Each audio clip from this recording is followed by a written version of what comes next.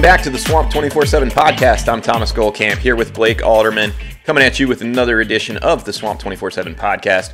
Blake, first things first, we've talked Florida recruiting quite a bit. You know, June was a busy month for Florida.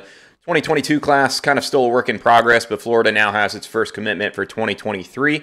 Why don't you go ahead and explain who this commitment is, what it means to Florida, and kind of how the Gators are getting the 2023 class off to a start?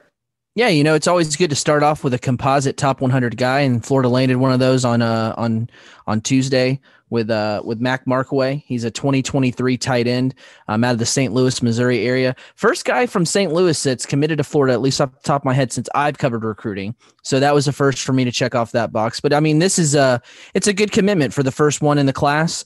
He's a 6'4", 250-pound tight end. And it's interesting, you know, from Steve Wilfong talking with him, 24/7 sports recruiting director, he actually spoke with Mac and his father about, you know, just the conversations with Florida, what kind of led to things. And Tim Brewster, Florida's tight ends coach, was the big catalyst here. You know, great relationship there. Markway has really pointed to him, and in his opinion and people he's talked to, as Brewster being the best tight end coach in college football, having coached two Mackey Award winners at the tight end position. And I think one of the interesting things that really sold him was that Brewster really compared him as a mix between Nick O'Leary and Kyle Pitts. So he has the size, but he also has the athleticism. And from talking with Markway in the past, after a visit to Florida, he took it in a June 25th.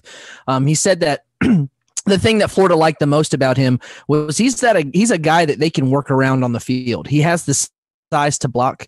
He has the athleticism to catch. So it's not a deal to where, you know, you put in a guy that's more of a pass catching tight end, but he's not a blocker. So you have to move him in and out and move these kind of pieces. So I think that this is a really good mismatch type guy for Florida. Having someone who's athletic and can catch the football and put him in different positions to mismatch, like what this coaching staff does a really good job of doing. But you also have a guy that's coming in with that size that can help in the blocking game. And, you know, everyone knows that Florida has struggled in the run game, really sealing the edge. And I know that Kyle Pitts, obviously, he really improved his blocking game from his junior year to his senior year. But you have a guy now with that size that's coming in as a freshman or sophomore. That is a guy that you would think has a little bit more of a fast pass in that regard. So, you know, really good get for Florida, really good start off to that 2023 class. Yeah, I was going to say, you know, the blocking aspect isn't something that Kyle Pitts really came to Florida with. You know, if you remember back to his freshman year, Kyle Pitts actually started off practicing with the wide receivers, with Van Jefferson and those guys. And, you know, really even in his sophomore year, wasn't a great blocker. Florida, I think, you know, kind of missed that. And it wasn't until last year when Kyle Pitts really added that to his game that you saw, you know, him start to flourish and really become that high-end tight end. Blake, how does a guy like Mac Markway compare with, you know, a 2022 guy like Jaleel Skinner, who's a guy that I know that Florida fans kind of had their eye on for a while? Seems like maybe he's cooled on Florida a little bit. How do their games kind of compare? You know, I think they're apples to oranges. I think Jaleel is one of those guys in the fit of more of a – I don't think he's obviously it's hard to say someone is like Kyle Pitts because that's a generational talent. You know, Sure. that's a guy that you probably won't see many guys play of, but he's that same build to where I think you're going to see him come in and be that guy that struggles in the blocking game coming out. That's a guy that's probably put out as wide receiver. And if his frame doesn't grow any bigger, I think he's a guy that could stay as a wide receiver. And, you know, that's one thing that Florida State is a 24/7 sports crystal ball leader for Jaleel Skinner. And I think that the fact that they're pitching him as more of a wide receiver role, I think that's something that he's into. And honestly, I think it's something that fits him better because he is going to take some time to add that bulk. So I think that Markway and Skinner are apples to oranges just because you have a guy that's coming in with that kind of size that Markway does. You know, don't get me wrong. I think Jaleel is very athletic. I think that he's a mismatch guy in the passing game, but I just don't think he has that blocking regard, help in the run game type of skill set that Mac Markway has. So they're a little different, but I think they're both really good players. You know, I think that, you know, both of those guys were guys that Florida wanted.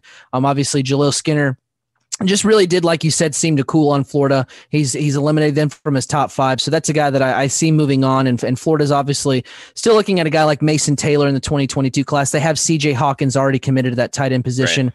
We'll see how things unfold. Right? Yeah, exactly. That's a guy that I think is a diamond in the rough guy. First year playing football last year, was more of a basketball guy. That's another guy that's not afraid to put his nose in there and block. He's shown some pass catching abilities. Mason Taylor is another guy that Florida's still kicking the tires on. He's a target there, but I wouldn't be surprised if Florida really is done at tight end for the 22 class. We'll see how things play out with Mason Taylor, but I think that Florida in general, you know, you landed two guys in the 21 class.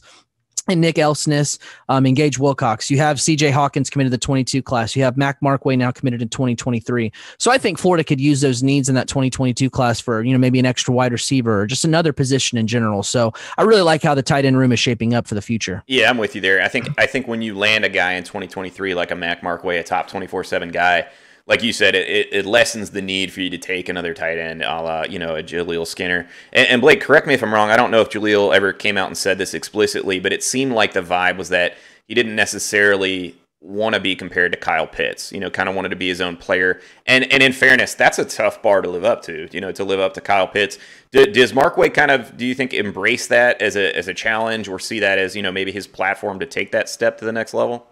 Well, I think that it's something that it's not being the next Kyle Pitts. I think it's something to where the usage of the tight end for Mac Markway. I've called this guy Mark all week, so excuse me. Sorry. Hey, say it 5 times fast, and I'll be impressed. Mac Markway is, I think, a guy that he's interested more so in learning under a guy like Brewster. I think the fact that they make that a focal position for him. I mean, this is a guy in his commitment edit that had old pictures of Florida tight ends. He had Cornelius Ingram. He had Jordan Reed. He had Kyle Pitts in these pictures. So I think he is a guy that's going to thrive on that history that guys have had coming out of Florida at that tight end position. So I don't know that it's something that it is tough, like you said, to compare someone that you're going to be the next Kyle Pitts. But I think what Florida's pitch was just the fact that Skinner had that same skill set to where that they're going to use him in that same aspect. So I think that in general, Jaleel Skinner, you look at Florida's tight end room, I think and you look at the schools that he's really looking at right now, a lot of the schools are really looking for a guy that's going to come in and compete right away. So I think that was something that was more so than anything with Skinner.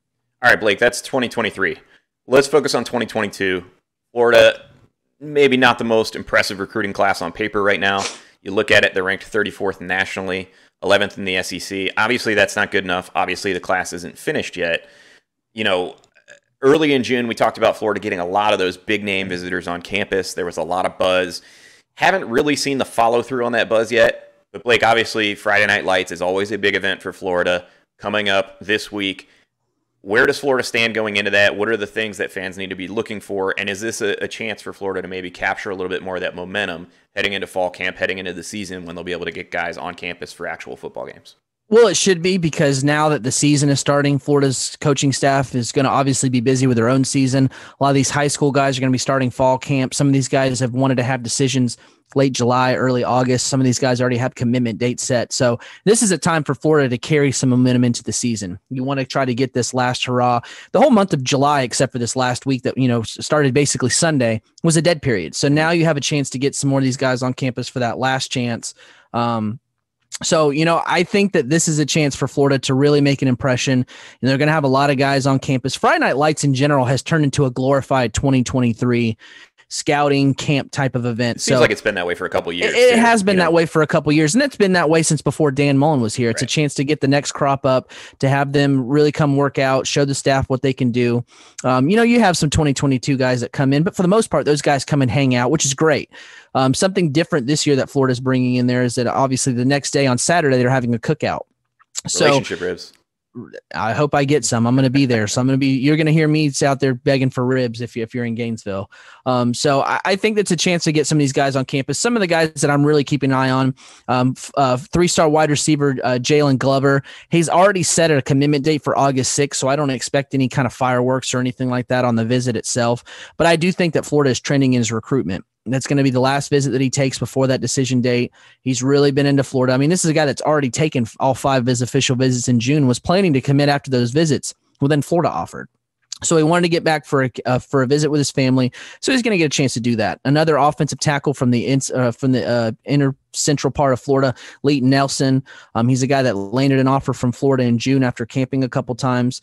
So I think that that's a guy that I feel is trending Florida. I already have a 24/7 Sports crystal ball in for him. Some other guys on the offensive line that I'm interested in seeing. I don't know that they're necessarily trending towards Florida, but it's a chance to get these guys on campus. Jacob Hood, Eston Harris, Elijah Zolikoffer. These are guys that haven't visited Florida in a while or haven't visited Florida at all.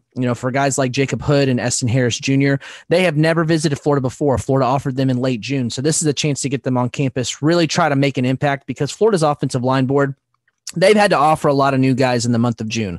A lot of those upper crust target guys either committed elsewhere or trending elsewhere. So Florida's really trying to put their board back together.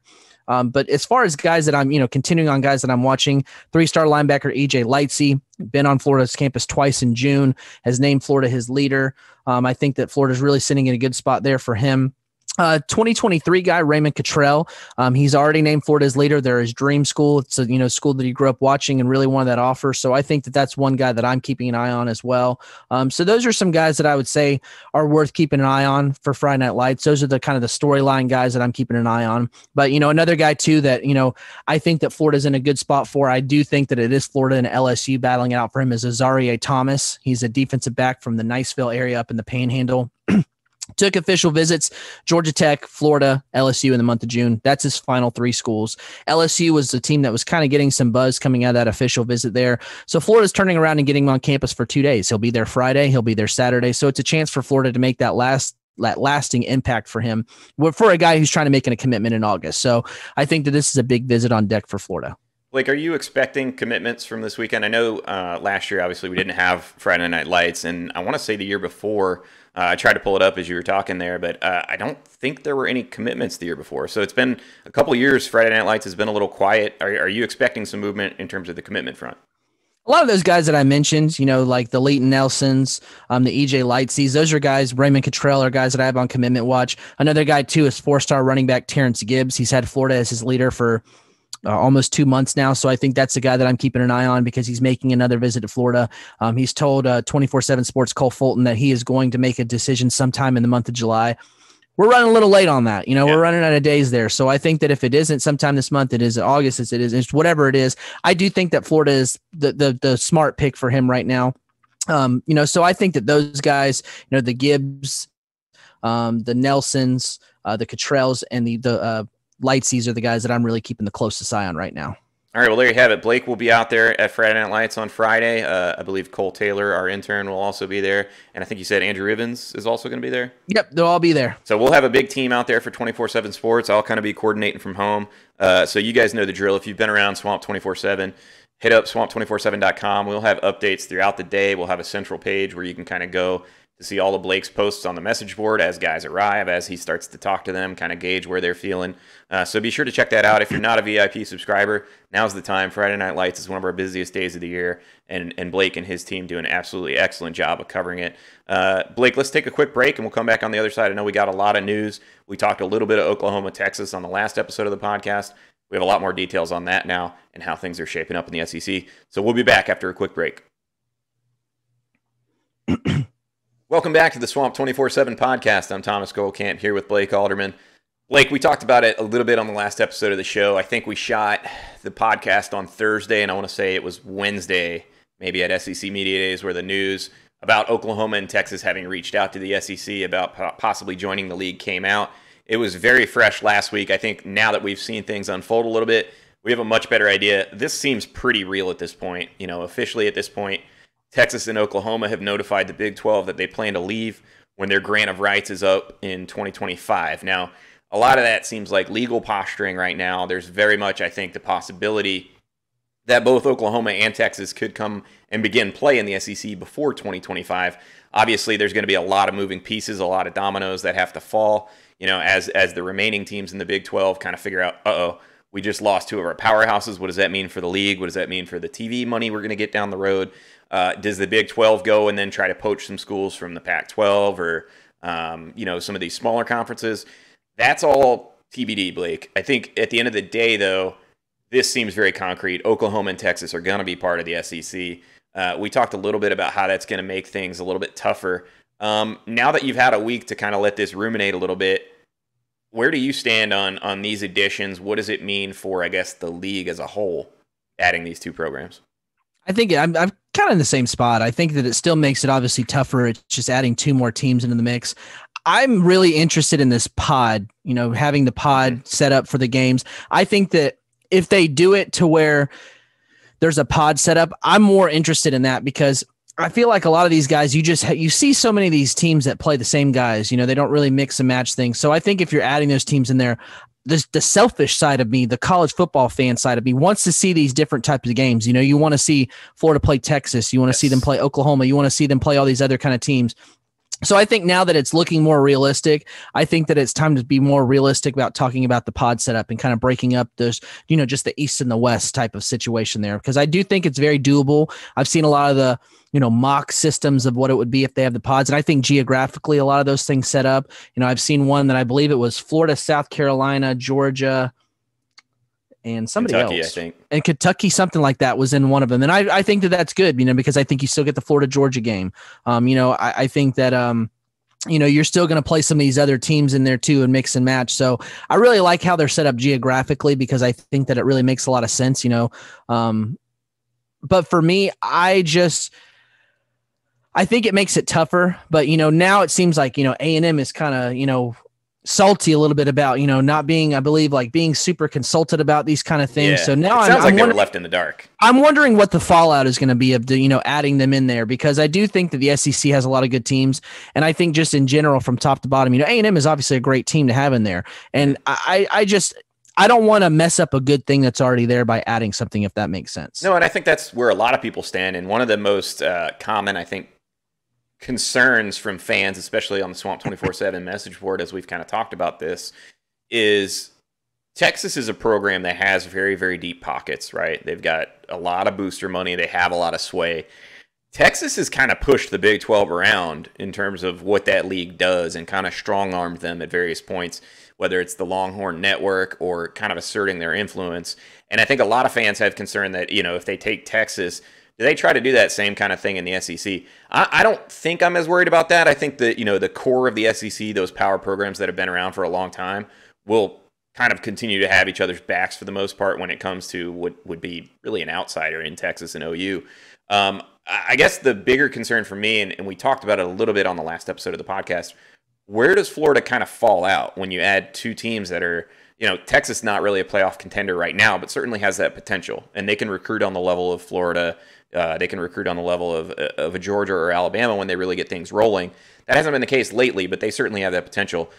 Where does Florida fall if you do end up going to, say, a pod system where you have, Florida's playing now Georgia every year, and then you play two teams from each of these other four pods every year? That means you're going to have a pretty high likelihood of playing a schedule that includes maybe a Georgia, an Alabama, an Auburn, an LSU, a Texas A&M, a Texas, or an Oklahoma, where you're going to get 3 to 4 of those games against those teams I just mentioned every year. How does that end up shaking out? Does Florida have the talent to stand up to that, which I think is a big question mark in recruiting right now? And then do they have the commitment from the administration to be able to keep up with the Joneses, so to speak? And I think, Florida's obviously pouring a lot of money into facilities. I think that's a good thing.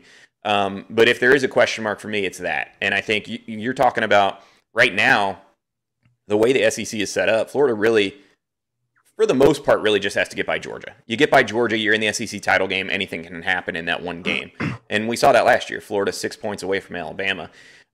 When you start adding more of those big hurdles, like a Georgia, an Oklahoma, and now you got a Texas potentially on the schedule, I think that's where things get tougher. And Blake, I think 2021 is going to be an excellent year to kind of gauge what that may look like for Florida, because you've got Alabama on the schedule.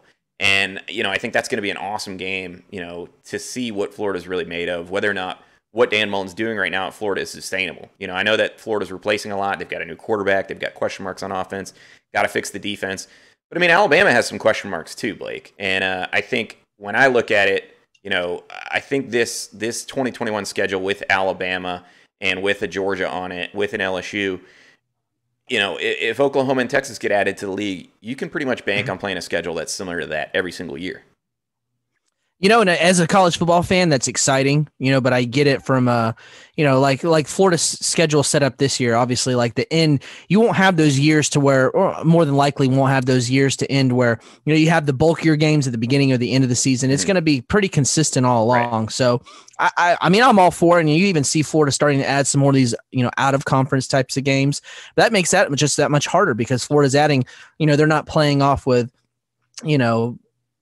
East Texas, Community College Central, you're not seeing those kind of teams on there on the schedule anymore. Yeah. You're seeing a lot tougher there. So I think you have a good point, because between the out of conference schedules and, a tougher SEC schedule, Florida's not going to have those years to where, fans are like, man, the schedule sets up for a run, blah, blah, blah, blah, this kind of thing, because it's going to be tough every year.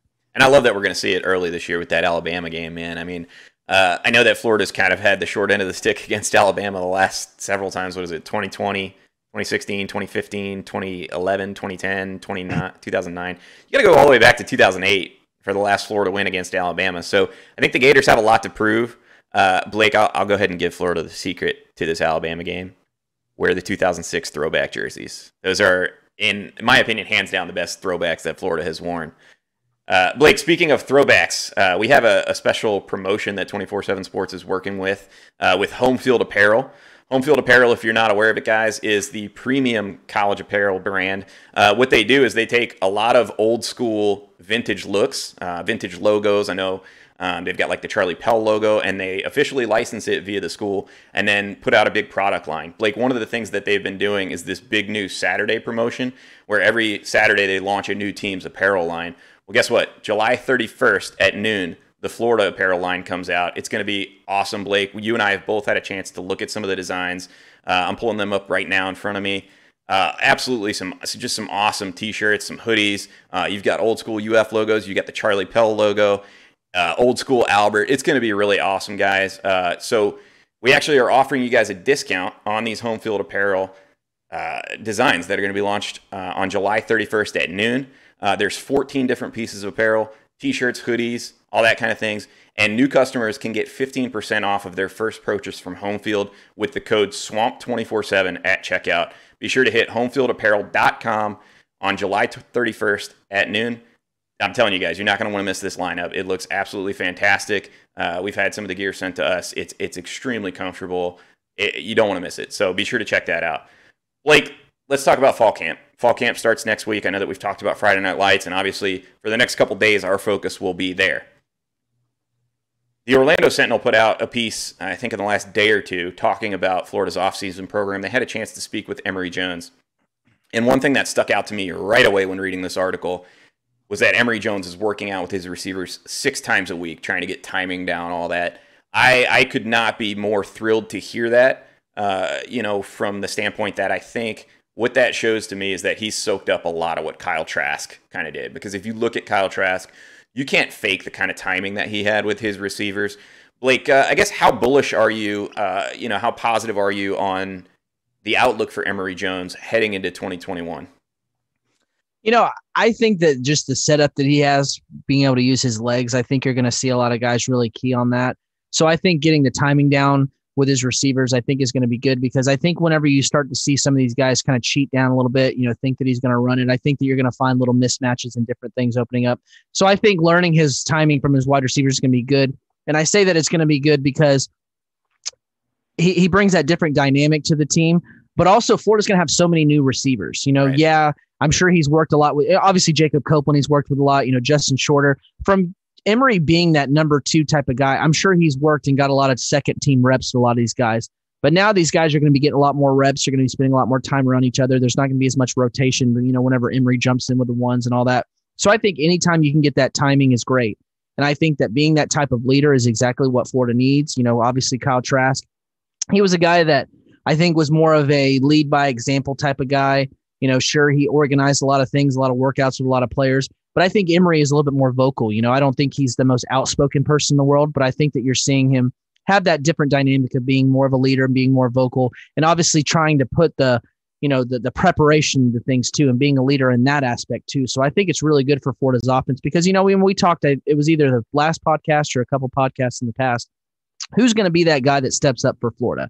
Who's going to be that guy that takes charge for the season? Is kind of the guy that, maybe we're not talking about in the season that, has that kind of jump into a year where it's a big year and then everyone starts talking about him. So I think that type of thing with so many different pieces, I think is going to be good for Florida's timing, because, the offensive line, there can be breakdowns with the different running quarterbacks. So if your receivers are that much more comfortable with you, I think that's all the better. And I think that that's what those types of workouts are going to bring. Well, I think that's really the only way that you can kind of build that rapport, is to kind of continually do it throughout the offseason. Blake, I asked on the Swamp 247 message boards a couple days ago. I put some polls up in terms of who will, kind of be Florida's statistical leaders in the fall. And I don't think it's any surprise. Everybody expects, Emory Jones to be Florida's leading passer. About 90% of the votes, with about probably, 400 votes or so, came in. Emory Jones is going to lead Florida in passing. I think some of the more interesting results come when you ask about Florida's leading rusher. Emory Jones was also voted to be Florida's leading rusher. Now, it's narrow. He got 31% of the votes compared to about 30% for Dameon Pierce. I guess, did you answer in those polls at all? I didn't. Okay. What do you think? Who would your pick for Florida's leading rusher be this fall? I think it's going to be Emory Jones, but I do think that it's very close between Dameon Pierce because I think Florida has such a committee at running back that obviously they're going to split a lot of reps between guys. I mean, you've got Naquan Wright, Bowman, Lingard, Malik Davis, all those types of guys. But I think that with Emory Jones, I think you're going to see Florida get back to more of that bread and butter, running him, trying to open different things in the passing game. He's obviously very electric and can move really well. So I think that the running quarterback type of dynamic in Florida's offense, or excuse me, from Dan Mullen's type of offense he's run in the past, I think that that's going to be more apparent this year. And I think whenever you have a guy like Dameon Pierce, who's a little bit more of a bruiser, Emory Jones, yeah, he has that speed. He can, break through the line and be kind of gone in a snap of your fingers. But I think that having that type of bully type of running that Dameon Pierce brings, I think that's why he'd be my next guy. For how close that was, I think that's how close I would be with my own opinion. Yeah, I mean, I think nobody knows, and I think that's what's going to be fascinating about fall camp. We don't know yet exactly the exact start date or exactly whether or not the media is going to be able to be out there to see. And I'm sure even if the media is out there for a couple practices, Dan Mullen's not going to show his hand. But Blake, we talked about it. We'll get to see some guys do jumping jacks. Yeah, we'll get to see some jumping jacks. We'll get to see the guys working out in the pit, aka the guys that are injured. But kickers, maybe we'll see some of them. But no, I'm really curious to see, personnel-wise, how much Florida changes it up. We've talked about having to replace a lot at receiver. I think one of the ways you can kind of overcome that is play multiple tight end sets, play two-back sets. And, that's not something that we've typically seen Dan Mullen's teams do a whole lot. I think there was one year at Mississippi State, if I remember correctly, where they did employ a lot of two-back stuff. But I think it's going to be a very different look for Florida. And so, I can't wait for the start of fall camp. Friday Night Lights, SEC Media Days last week. It starts to set in that the season is right around the corner. Obviously still kind of a different year with, who knows how the COVID protocols are going to shake out and all that. But Blake, I'm excited to get back to it. I know that you're excited, maybe dreading Friday Night Lights a little bit. I know that's a super long day. If I get some ribs on Saturday, it'll be all worth it. There you go. You heard it there. Shannon Snell, you're on deck. But all right, guys, that'll do it for us today. Once again, don't forget about that home field apparel lineup that is launching on July 31st at noon. New customers, 15% off of your first purchase with the code SWAMP247 at checkout. So homefieldapparel.com, guys. Be sure to hit it up on July 31st at noon. That'll do it for this episode of the Swamp 24/7 podcast. I'm Thomas Goldkamp. He's Blake Alderman. We'll be back next week with more.